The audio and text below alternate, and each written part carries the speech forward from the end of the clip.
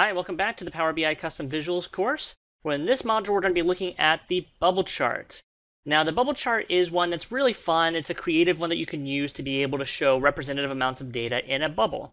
You have different categories or portions of the data that you want to categorize, and then the size of the bubble is going to represent the amount of value that you have in each of the measures that you place in. You can have more than one measure, but you'll notice it gets a little funky whenever you start to add in more than one measure into your chart. You can see who this one was designed by right below there. Let's go ahead and download the visual and show you how to use it here next. All right, so once you go to the visual gallery, the Power BI custom visual gallery, which you can find by going to visuals.powerbi.com, you're going to scroll down until you find the bubble chart right here. So you'll select bubble and go ahead and download that visual. You could also download some of the samples that Microsoft has provided as well. So I'm going to download that visual and then I'm going to take that over to Power BI. All right, so I'm back in the Power BI desktop now. I'm going to start by bringing in my data.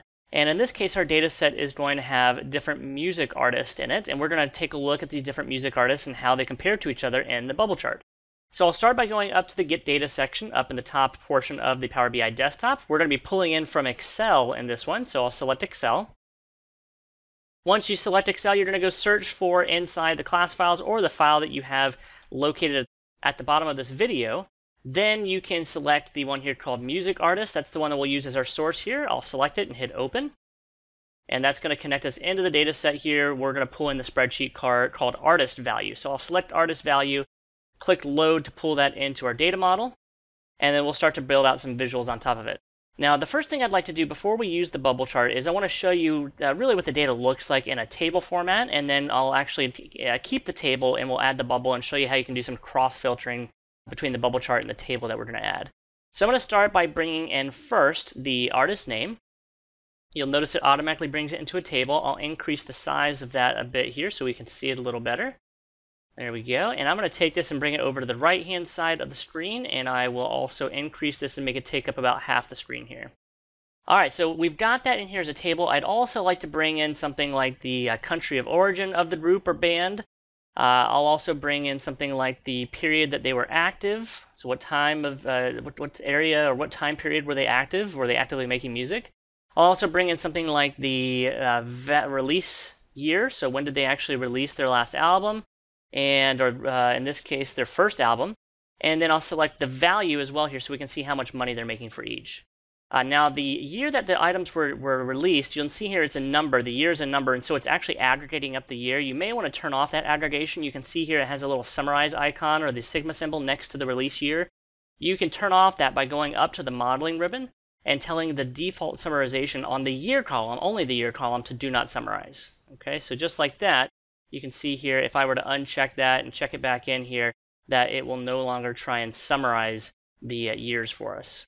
All right, so we've got those values in here now. So what I'd like to be able to do is I want to sort this table and see which of the artists have the higher value. And so if I click on the value here, I can tell it that I want to sort on value.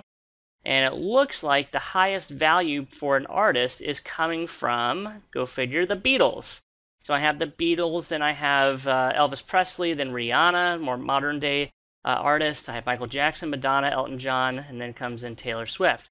So we're able now to see a lot of these different data sets or different data points in here. And what I'd like to do is I'd also like to see by genre which genres are the most popular. So what I'm going to do is I'm going to select outside of the table. I'll click somewhere in the background over here.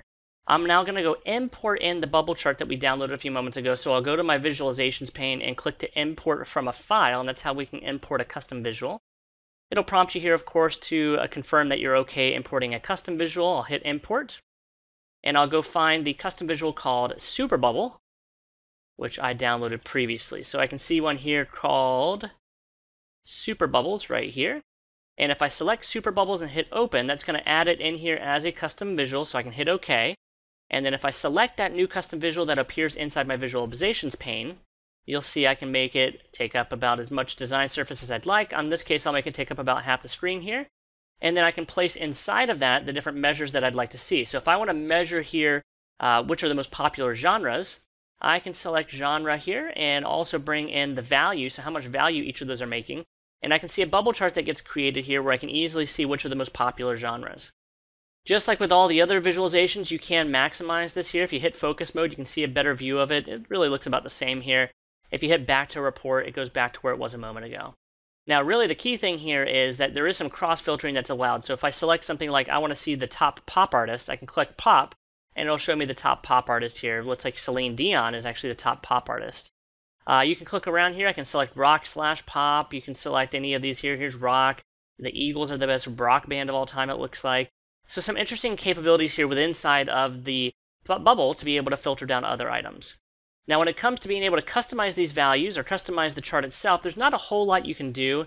You may remember already, if you want to customize a visual, you need to go over to the Format Paintbrush here on the right-hand side. And if you expand the Format Paintbrush, you'll see really all the items that you have here are pretty standard for every one of the custom visuals and even the standard visuals for that matter. I could expand the title section here and maybe put the title in the middle and increase the text size of the title so I can see value by genre is the name here.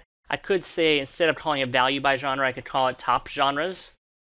Okay, so it gives it a little bit of a better, more meaningful name to the chart.